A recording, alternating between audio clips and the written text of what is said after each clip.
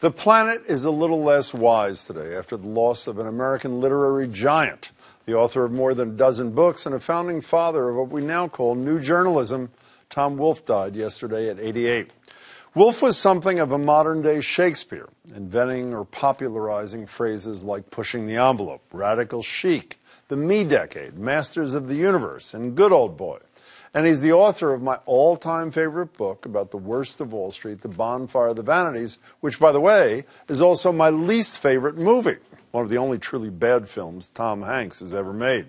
But Wolfe's book, The Right Stuff, another phrase he brought into the American lexicon, made for a great movie, all about John Glenn and the team of Mercury astronauts. Partner at 8. She's getting real active.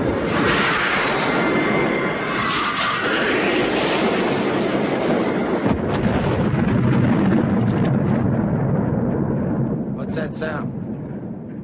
Oh, God. Hey, wait a minute.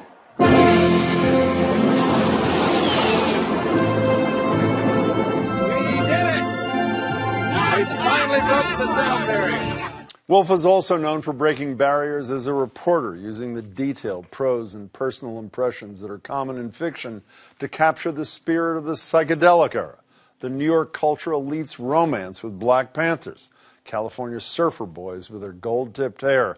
And he was also known for his own style in those famous white suits.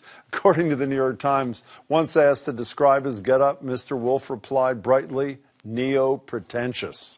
In 1998, Wolfe told CBS's Morley Safer his career as an author didn't start as planned after college. In the next month, I'm writing obituaries in some town called Springfield, Massachusetts. But 30 years later, he was writing these words in The Bonfire of the Vanities. You WASP charity ballers sitting on your mounds of inherited money up in your co-op with the 12-foot ceilings. Words that cement his legacy in strong imagery, sharp social commentary, and an unparalleled mastery of the English language. He will be missed.